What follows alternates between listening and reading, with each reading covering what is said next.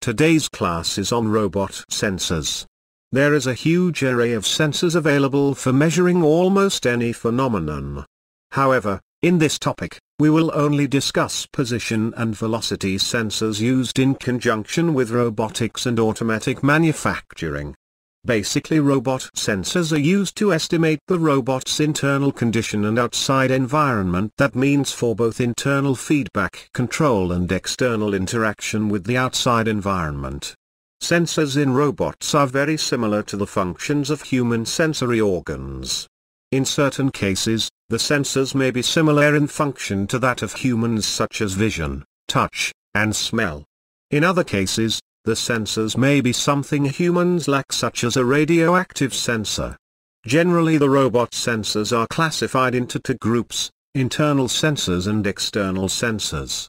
Internal sensors, which are used to obtain the information about the robot itself, such as its position sensor, velocity sensor, acceleration sensors, motor torque sensor, etc., while external sensors are used to gather the information in the surrounding environment, such as cameras, range sensors, contact and proximity sensors, and force sensors.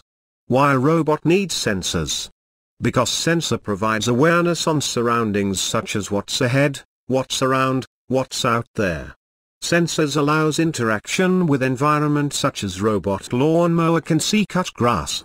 Sensors protects robot itself and used for self-preservation, that is safety, damage prevention. Stairwell sensor.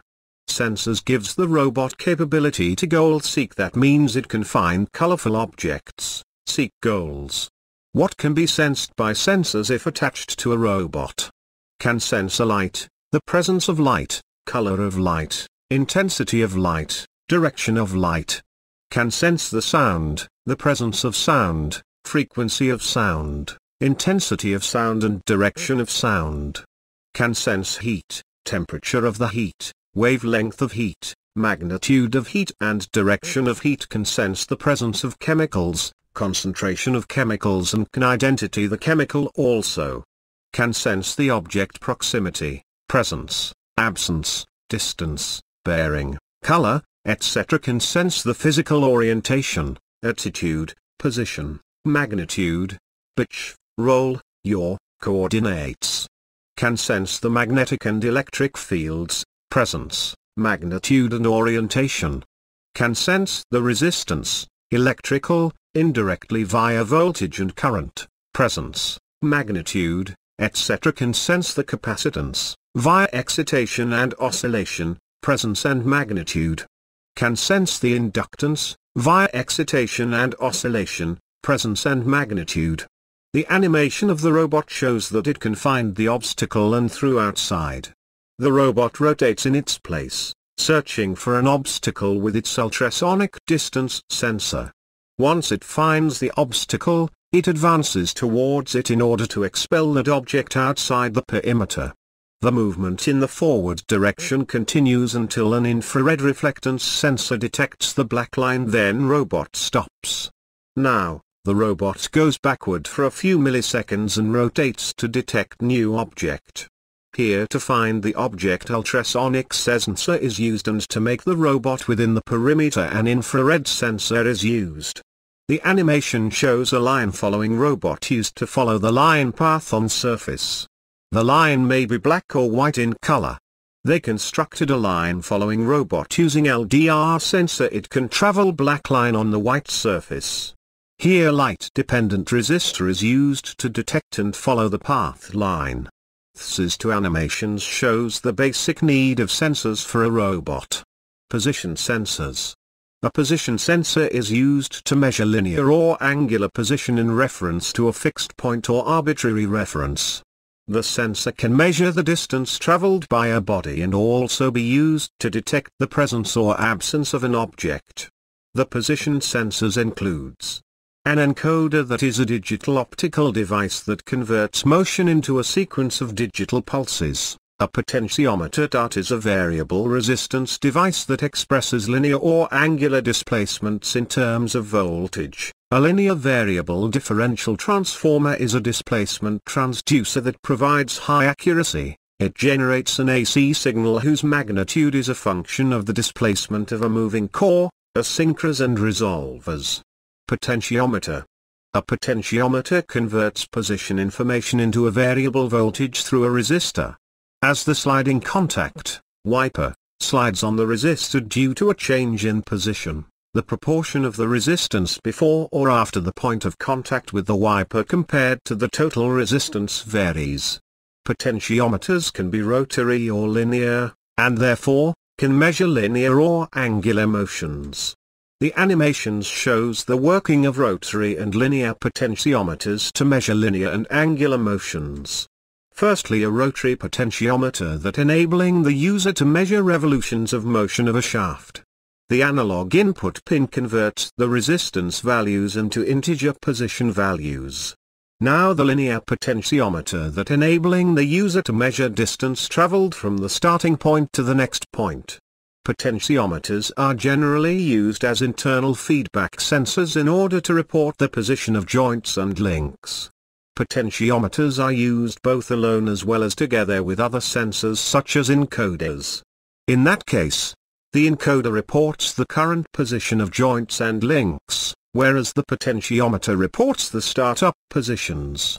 As a result, the combination of the sensors allows minimal input requirement with maximum accuracy. The image also showing the working of the rotary and linear potentiometers to measure linear and angular motions. Encoders. An encoder is a simple device that can output a digital signal for each small portion of a movement. To do this, the encoder discourse strip is divided into small sections. Each section is either opaque or transparent. A light source, such as an LED on one side, provides a beam of light to the other side of the encoder discourse strip, where it is seen by a light-sensitive sensor, such as a phototransistor. If the disk's angular position, or in the case of a strip, the linear position, is such that the light is revealed, the sensor on the opposite side will be turned on and will have a high signal. If the angular position of the disk is such that the light is occluded, the sensor will be off and its output will be low, therefore, a digital output.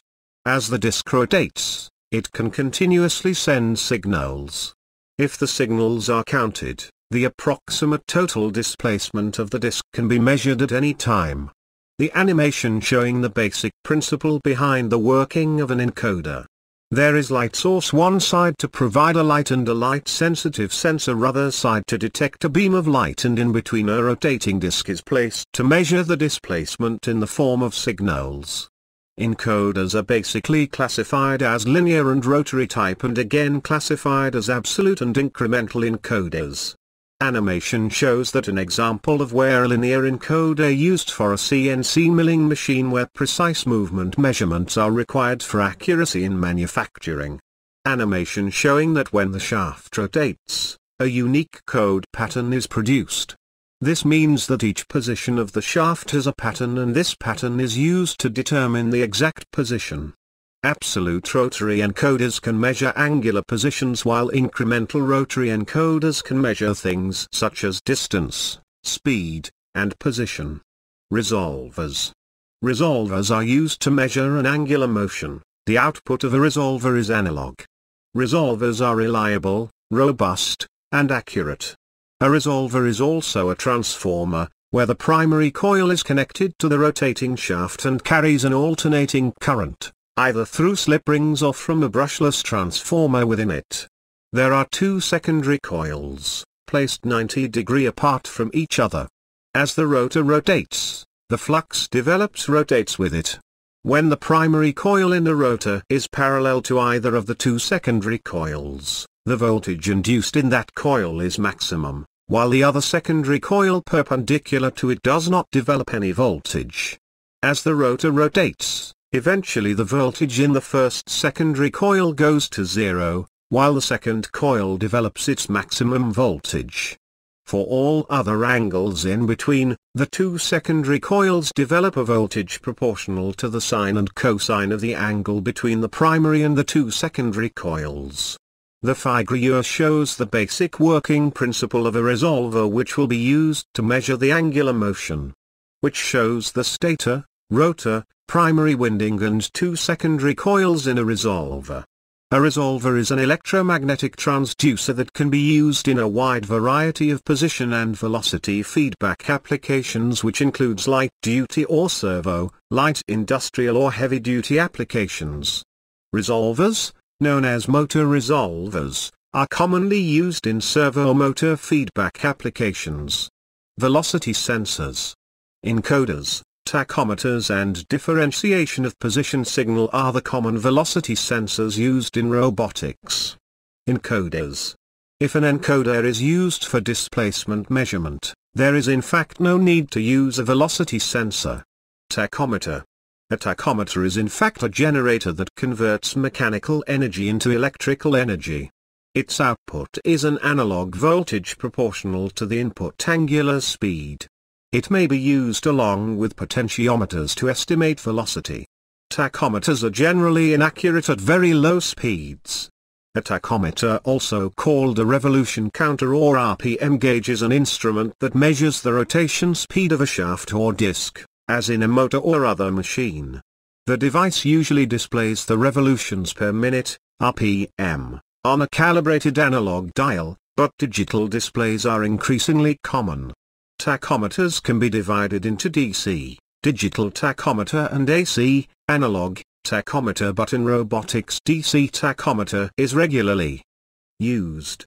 The figure showing the use of tachometer to measure the speed of shaft or disc in revolutions per minute. Differentiation of position signal. If the position signal is clean, it is actually possible, and simple, to differentiate the position signal and convert it to velocity signal. To do this, it is necessary that the signal be as continuous as possible to prevent the creation of large impulses in the velocity signal. Therefore, it is recommended that a resistor with conductive polymer film be used for position measurement, as a wire-wound potentiometer's output is piecewise and unfit for differentiation. However, differentiation of a signal is always noisy and should be done very carefully. Thank you. This lecture given by Dhananjay, working as Assistant Professor in Mechanical Engineering Department, Vignan Zit, Visakhapatnam. Please give your comments, like the video and subscribe the channel Yantra Parignan.